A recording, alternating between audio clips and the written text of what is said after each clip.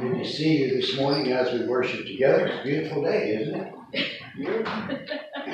As we do worship, let me remind you that we are continuing our wearing masks because we love each other, and staying at home because we love each other also if we have symptoms. That being said, let me share with you something that I was going to share with the children. So you are my children's sermon this morning, all right? How many of you know that Saturn and Jupiter are going to align this coming tomorrow, actually? You may have read it. I just tell you what, I am just thrilled to have thought or to have seen this. It hasn't happened in almost 800 years that the two planets will be that closely aligned. And if you don't know what we're talking about, tomorrow evening at about 5 o'clock, and this is going to continue probably for about a week, each evening around 5 o'clock or just a little bit after, just after it begins to get dark, you'll be able to see in the southwest sky what looks like a Christmas star. And some speculate that this is the very kind of phenomenon that guided the wise men from the east. And but there is one other speculation that I read also about this, that there was a triple alignment. There was another, not a planet, but another body that was involved in it at the time of Jesus' birth. And so it would have been a triple star kind of arrangement. And thinking that the wise men came from the east toward the west, we are looking into the southwest. This is, now you can make a case for a lot of stuff like numerology and everything else in the Bible, but what I'm going to encourage you to do, and what I know we're going to be doing, is we're going to be reading Matthew chapter 2, verses 1 through 11, during this coming week. And you might want to jot those down. If you want some more information on it, I printed out a few of these copies. I was going to give to the children and tell them that they had to grab their parents by the ear and do this every night this coming week. My thought is that I'm going to be sitting and I'm going to be looking into the southwest, and I'm going to look at this phenomenon, and I'm going to read this scripture. And I really think that, just thinking about the act of doing that, I can see that it's going to be a beautiful week leading up to Christmas Day. And I'm thanking God already for it, because sometimes the visual just absolutely helps us to understand some of God's great creation and what He has done for us. Father God, your entire creation announces your splendor and your glory. We pray that in this time of worship that you would receive the reflection of that back from us as best we possibly can, to a God who is more than worthy of every bit of praise that we could offer throughout our entire life. We lift this prayer to you in Jesus' name. Amen. In those days, a decree went out from the imperial Augustus that all the world should be registered. All went to their own towns to be registered. Joseph also went to the town of Nazareth to Galilee, to Judea, to the city of David called Bethlehem, because he was descended from the house and family of David.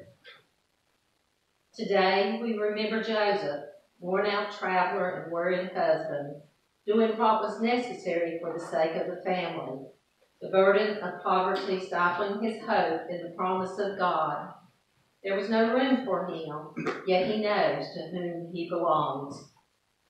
Today we give thanks for the Josephs among us, migrating far from the home where there is no choice, fiercely devoted to the ones they love, and wavering in their belief that there is room for all the kingdom of God. On this fourth Sunday of Advent, we light this candle as a symbol of Joseph, who knocks at the door, ready to take his place among royalty.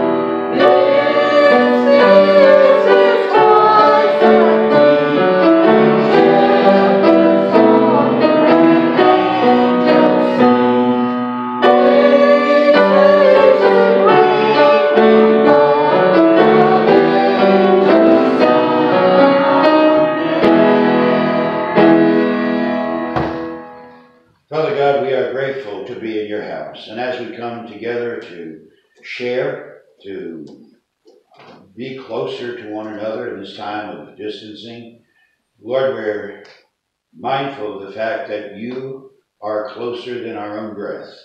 You are closer than a brother. You're closer than any imaginable comfort. And Lord, we lean on you for that. And Father, you promised that you would never forsake us, never leave us, always be with us. Lord, in these difficult times in which we find ourselves during this season of sickness in our land and across the world, we pray for your healing hand. We pray, Lord, for all of your mighty gifts to be active in our life, that we might be people who experience the healing, the loving hand of God. In all things, Father, we thank you for loving us. We ask now that you watch over us as we continue to worship you. And Father, as we leave this place this day, let it be for the purpose of being passionate for Jesus Christ in all that we do, in all that we say, in who we are. We pray in his name. Amen.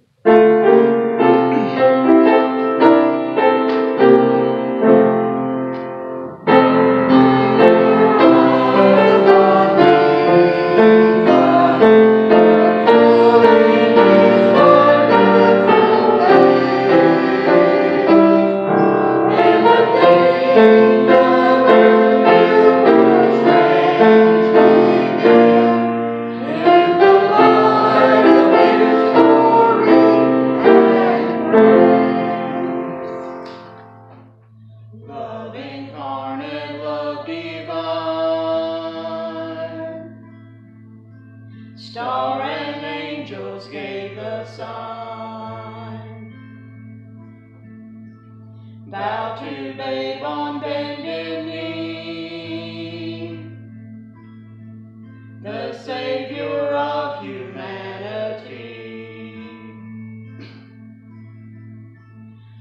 unto us a child is born. He shall reign forevermore. Noel, Noel, come and see what God has done. Noel, Noel, the story of amazing love, the light of the world, given for us. Noel,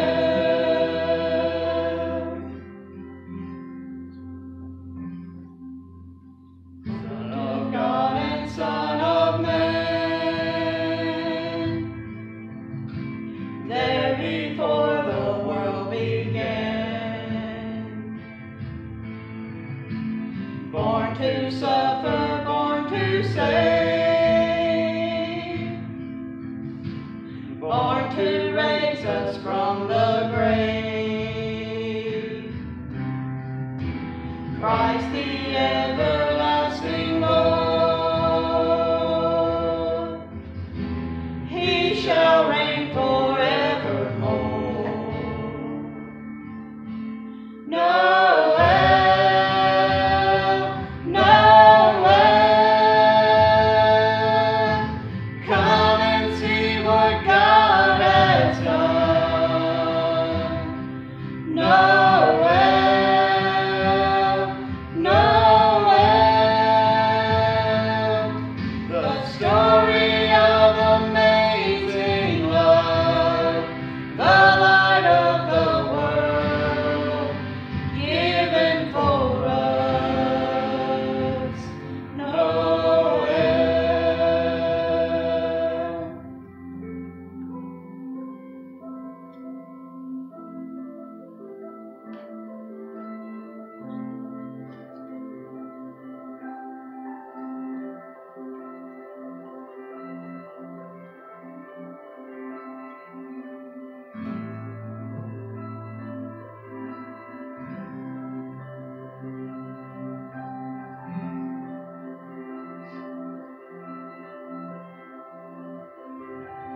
Noel, Noel, come and see what God has done. Noel, Noel, the story of amazing love, the light of the world, given for us. Noel,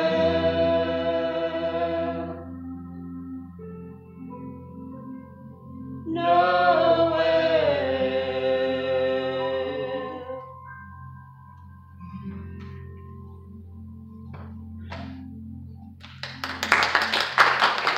Christmas season is well upon us, is it not? We're all getting Christmas cards in the mail, and Hallmark is smiling, along with Walmart and JCPenney and Visa and MasterCard. This is their season. They are happy. We carry a lot of Hallmark moments around with us, don't we? There are those snapshots of snowy days, perhaps spent with family, scenes of embraces, the table, the meal, tender, quiet moments with family, opening presents under the tree. Hallmark reprints 1,000 different ways to say it for lovers. The problem with Hallmark moments is what? They end. They're a snapshot. They are the perfect angle. They are the right lighting. They are the perfect exposure. And they're printed on appropriate paper. But they end. And what you're left with after the snapshot is real life. And that means there will be stress. And that's what we want to talk about for these few minutes this morning, is the stress of Christmas. I see a few nods of affirmation out there. The stress of Christmas can get to you after a while. This was the puzzling situation for Mary and Joseph. Last week we looked at Mary, and this week we're going to look at Joseph. Mary and Joseph had been faithful to each other. They waited for marriage, and they both got a visit from the Christmas angel with the news that Mary was expecting. And that was the last thing in the world that either one of them expected. This was the stress of the highest order. And when the angel said to Mary, the shadow of the Almighty will come across you, and you will be with child, Mary said to the angel, how can this be? How can this be?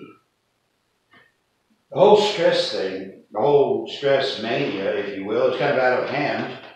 A number of generations ago, I think back in the 40s, maybe even the 30s, Norman Vincent Peale once said that people are so stressed out these days, they can't even fall asleep in church. Well, every year I struggle with that as well. Not me sleeping, you sleeping. Right? Actually, sensing, though, that the stress of holiday survival is somehow going to do me in. That's what I really struggle with.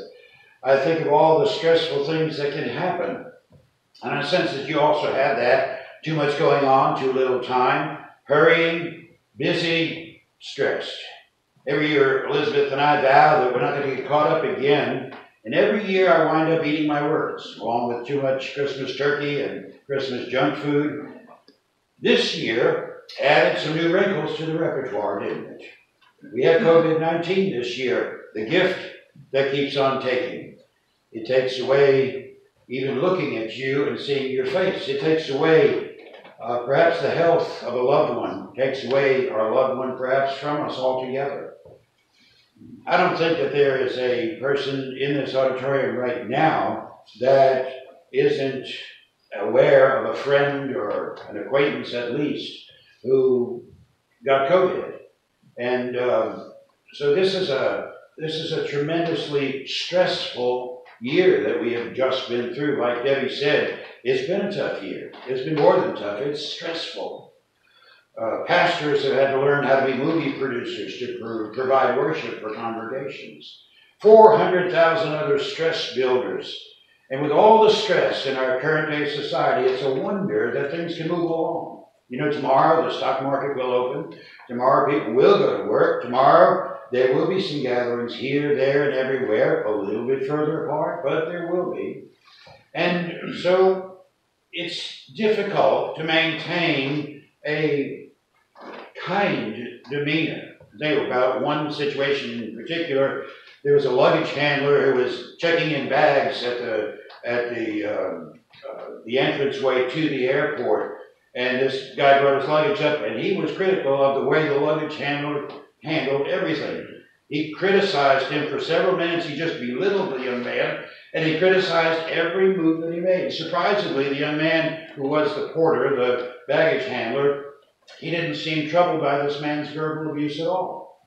And after the guy went into the airport, another person came to bring his luggage in. He said, I saw what happened, man. I don't know how you put up with that guy. He's such a jerk. And the guy looked at him, the young porter said to him, you know, it's really not a problem. It's not a big thing. I mean, that guy's getting on a plane to go to New York, and his bags are on their way to Brazil right now. So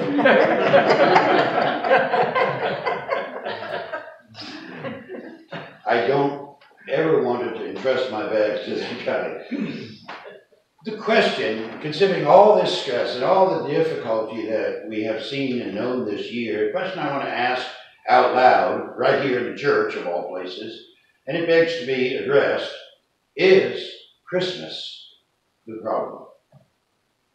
I know people, even committed Bible-believing Christians, who say they hate Christmas. Hate Christmas. Now, I know they don't mean the coming of Christ. I know that they're talking about the media Christmas glitz. I know they're talking about meaningless hurry. And I know they're talking about debt-creating overspending. We all get trapped in that at points. However, the fact is, the question, if it is going to be asked at all, raises the possibility that Christmas is the problem. Not God's incredible, priceless gift of a Savior, That's not the problem. It's the way we go about celebrating Christmas. John Grisham wrote a book that was also later made into a movie entitled Skipping Christmas. It's about a husband and wife who decide that they're not going to participate this year. They bought $6,000 worth of gifts the previous year, and this year, with the daughter going off to college, they're just not going to do it again. They're not even going to decorate a tree. So what do? They spend $3,000 on a cruise instead.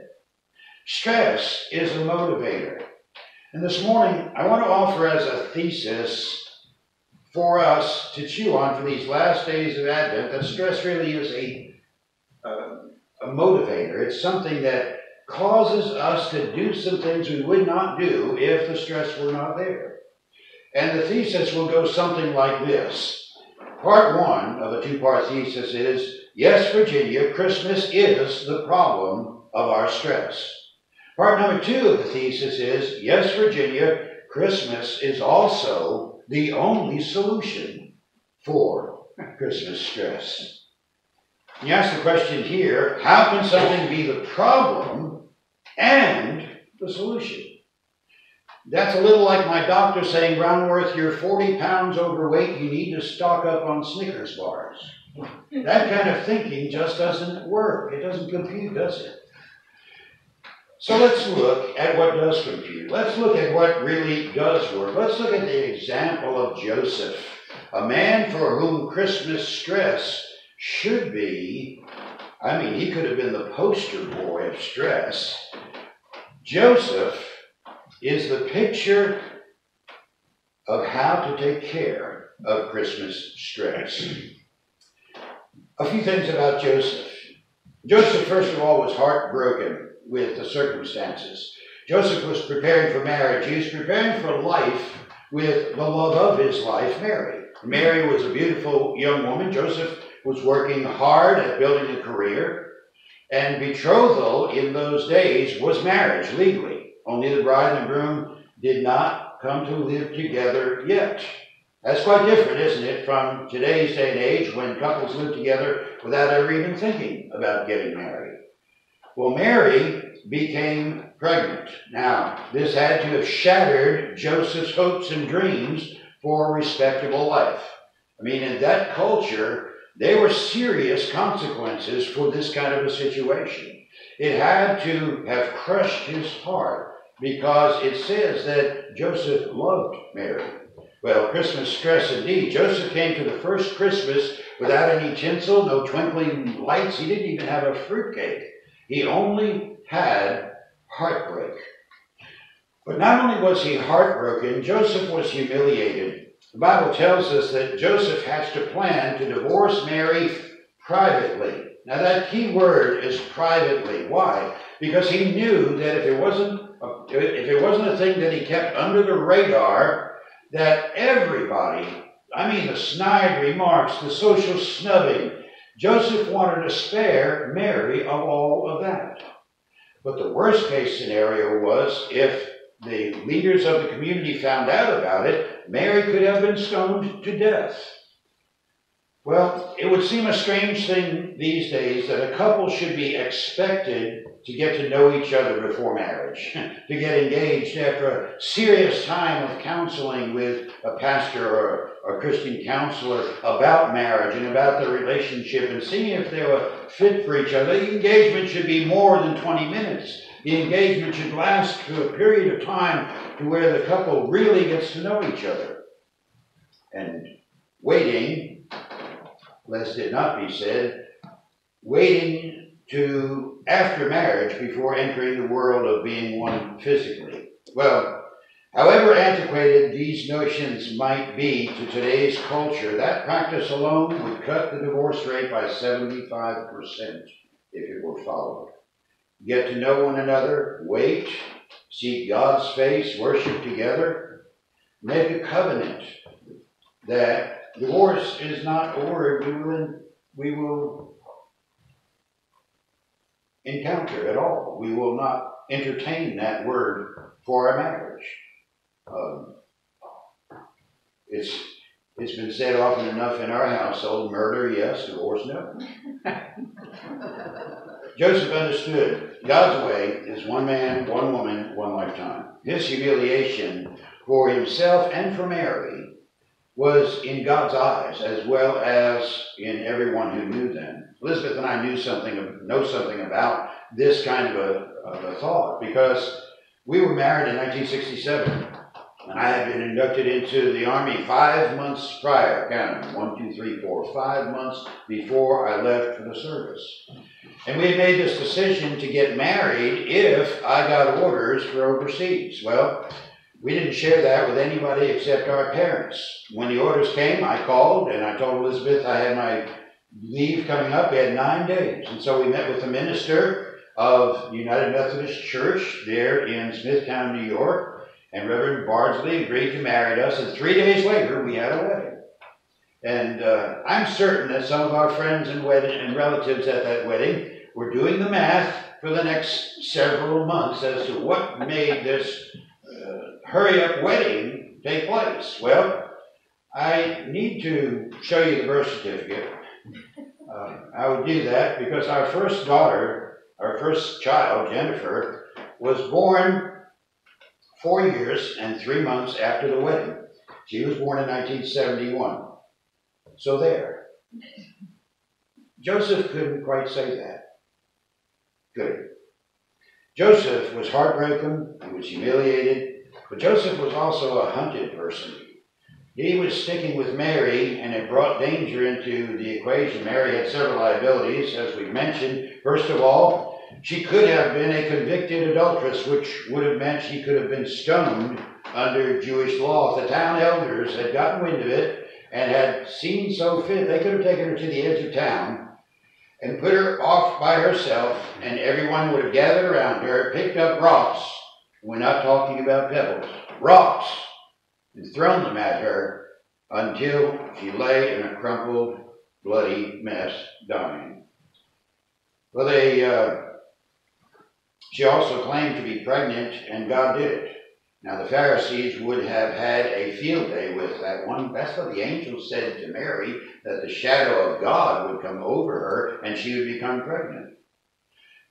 As a matter of fact, they hung Jesus on a cross for that same charge of blasphemy. Mary could have gotten the death penalty just like Jesus did, because Mary claimed that God was the one who was responsible for the pregnancy. Jesus said that he was the Son of God, and so they were claiming things that, according to the elders of that day, were blasphemy. So, take your pick: adultery, blasphemy. But what else was Joseph hunted about? Well, Joseph had to take his little family and up and go away from Bethlehem, from Jerusalem, and take family to Egypt to escape the Holocaust that Herod the king was going to bring. They still call it the slaughter of the innocents. When the wise men came, followed the star, like we're all going to do tomorrow night, just after 5 o'clock, reading Matthew 2, verses 1 through 11. And they followed the star, and they wound up in a meeting with the king Herod. And they talked to him about the prophecy where a king would be born under that star. And so what did Herod do? He got paranoid, and he decided that, well, all children under the age of 2 had to die. And he sent his soldiers out, and every male child was killed in that region. But Joseph had been warned by another visit from an angel, and he took his family to Egypt to escape that slaughter. Sticking by his vows was a costly experience for Joseph.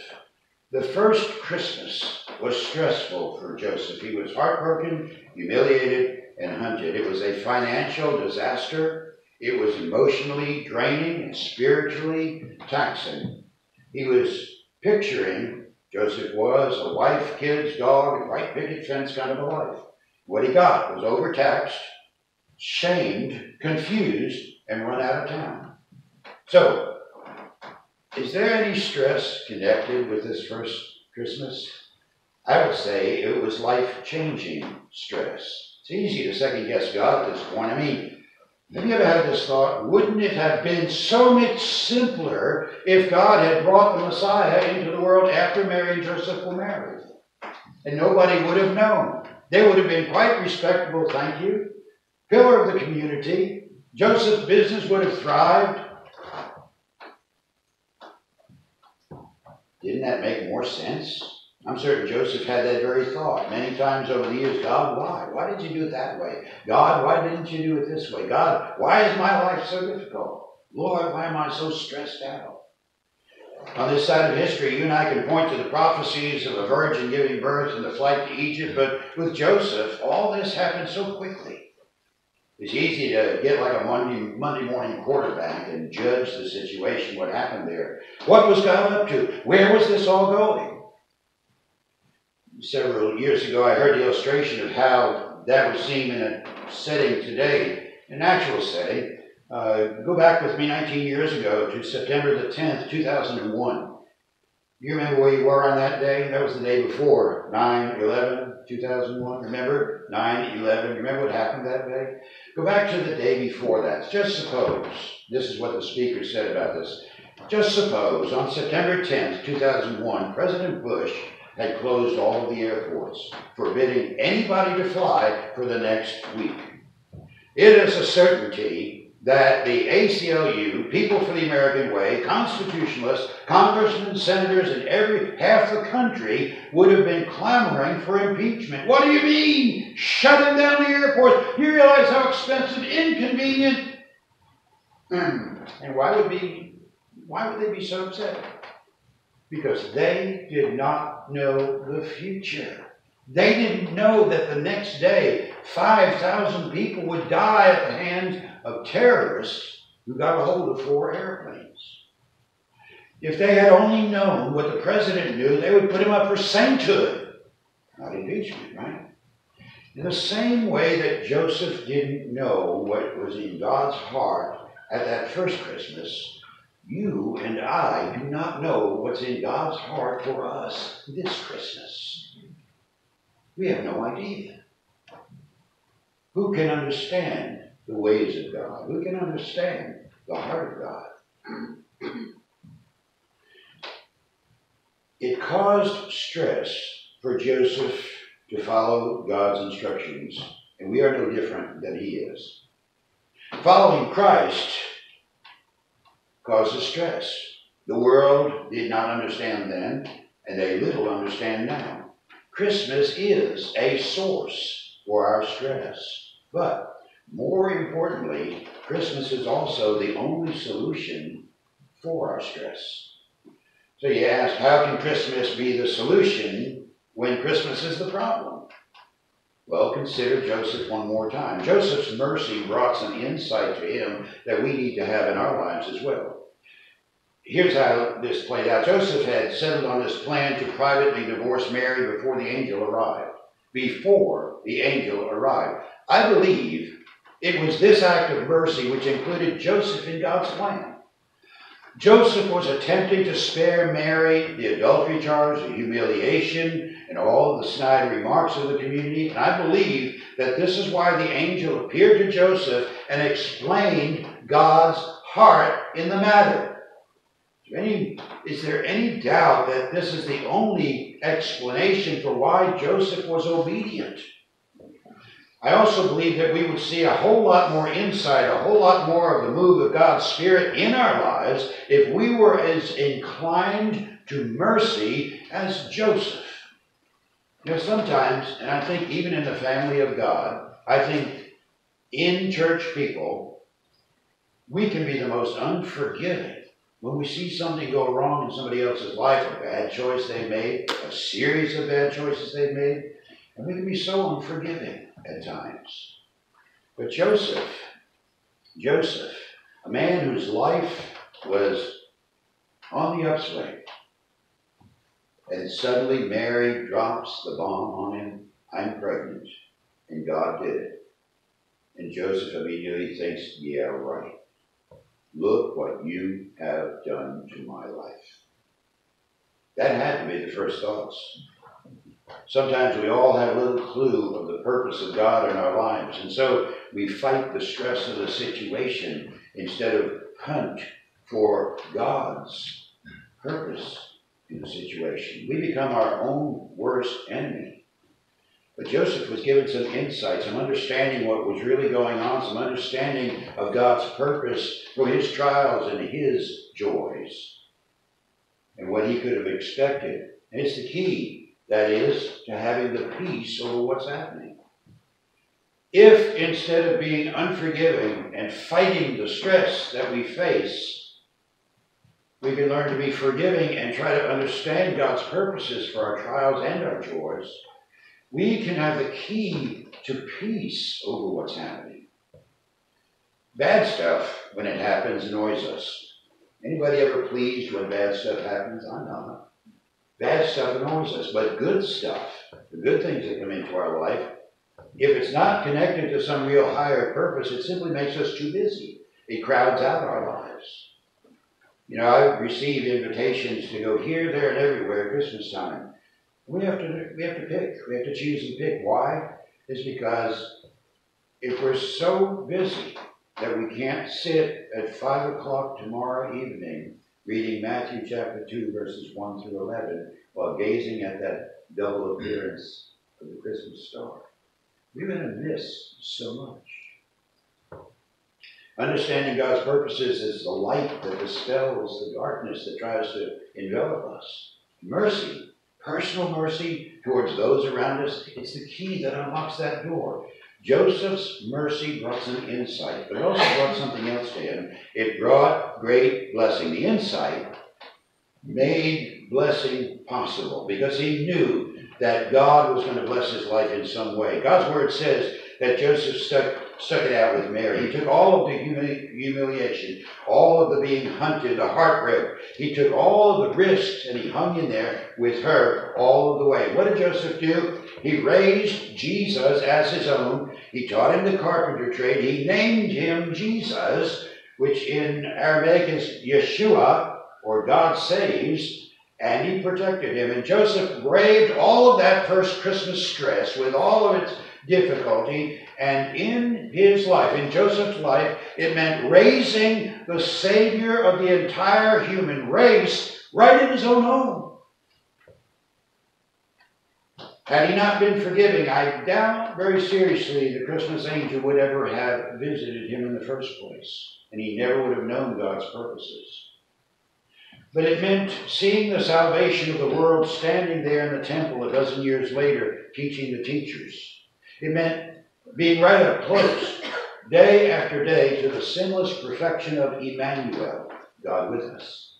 It meant a godly household in every deepest, truest sense of the word. Can you call that a blessing? Can you call that joy? Can we call that the solution for stress? Instead of getting stressed out, get mercy out and watch God bless. There's an epilogue to this story. In this life, Joseph never saw Jesus' earthly ministry. Evidently, Joseph died early according to church tradition. We don't hear about Joseph's past when Jesus was 12 years old in that temple incident where he was teaching the teachers. And some folks would evaluate that as being rather shortchanged. Poor Joseph. Joseph went through all the stress of that first Christmas, put up with public humiliation, heartbreak, being hunted, and all he got out of it was an early grave. That doesn't sound like a blessing, does it? I mean, that might play out if you're into judging on what you can see, but isn't that the opposite of faith? By faith, Joseph trusted God, he was merciful to Mary, and he obeyed God's leading. Now, he never saw the blessing worked out in his life, and some would say that's not fair, but it depends on your perspective. Do you think it would have been a fair thing, a blessing thing for Joseph to have lived long enough to see Jesus hanging on the cross like Mary had to? Either way, we can't second guess God over why Joseph died young, but we can see the parallels in our own life about stress and the way we have acted. If we've acted badly and we just got angry, we fought against the stress. What bad things further happened? How much did we feel outside of the knowledge of whatever God's purpose is? But in times when instead of fighting against the stress, we accepted the stress as part of a cross to bear, perhaps, and somehow you got an inkling of a blessing that God was going to bring because of it. That's the difference between Joseph and some of us. I saw firsthand one of those blessings 18 years ago in a circumstance that I thought was rather stressful, and worked something like this. The church that I was serving had done a marvelous job of presenting the gospel to the community. It was kind of a free theater thing.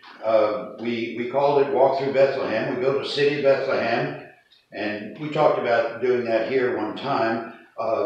But in this particular church, we built the city of Bethlehem, and we invited everybody to walk through. We invited our community in to walk through and meet the citizens who were our church members dressed in first century costume.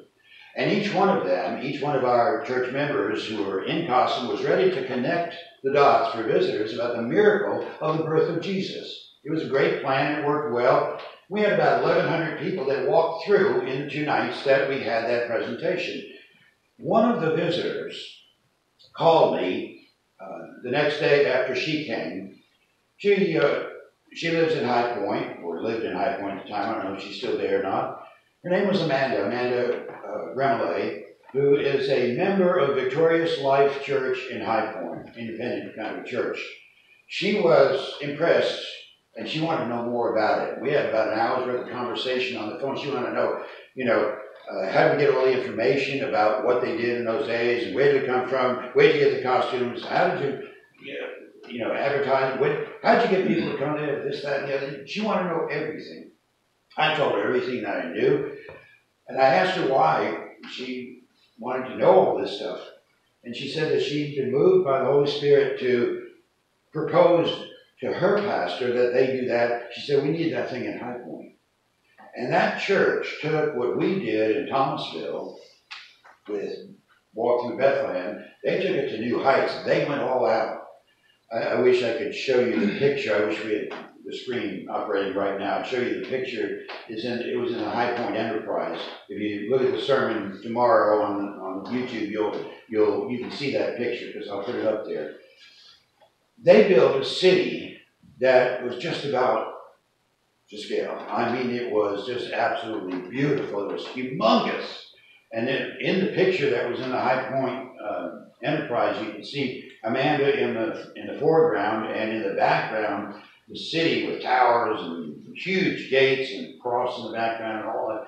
And it's just absolutely fantastic what they did. It was a tremendous success in High Point that following year in drawing in the community and leading people to Christ. Now, that's the purpose of everything that we should do in any church, to lead people to Christ. Those who already know Christ, lead them deeper into fellowship with Christ. Those who don't know Christ, lead them to fellowship with Christ and salvation. Now, that was the sweet part. That was the blessing. There was a bit of sourness for me because our church didn't get to do it the second year. We had to cancel for a number of various reasons. And so the question that I have is much like the question that Joseph must have had over and over again. Why? Why did our event get cut short? And why did they get to succeed and we didn't? I honestly don't know. To this day, I don't know. I don't have the answer to that. But I'll tell you how I came to terms with all of it. We gave birth to that idea, and we went forward with it to honor the Lord.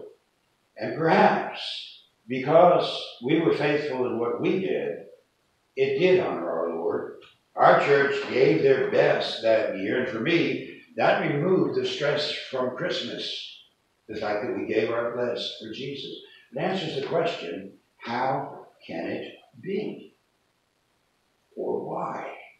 Or any of those other questions that you have for God when the stress begins to come over you. It does that. It answers the question. And I answer the question, why or how can it be, with this sentence. It can be whatever He desires it to be. No matter what's happening in your life right now, you can use that sentence to take the stress right out of it.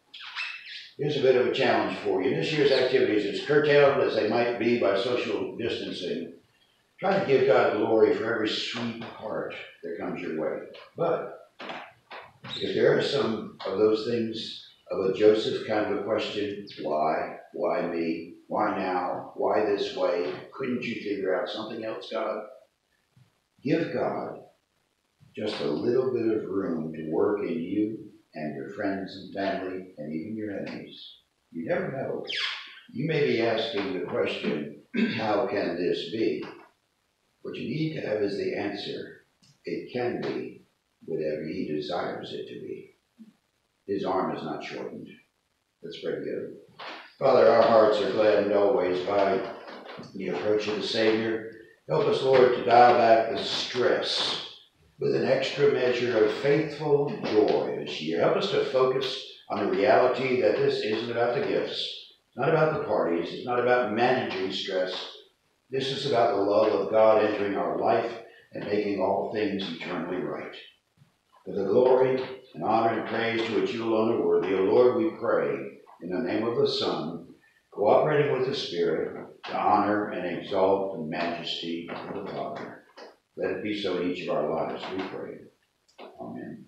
We're going to sing a hymn, and then we're going to come back and complete our Advent wreath. We're going to light the Christ candle. After we sing Angels from the Realms of Glory.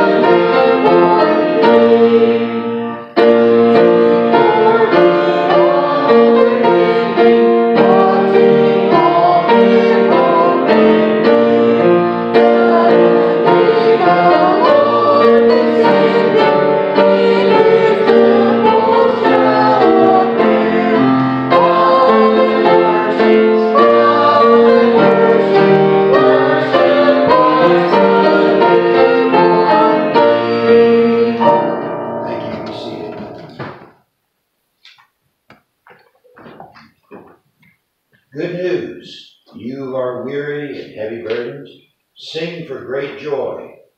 You who are tired and shackled with pain, for the Lord our Redeemer has come.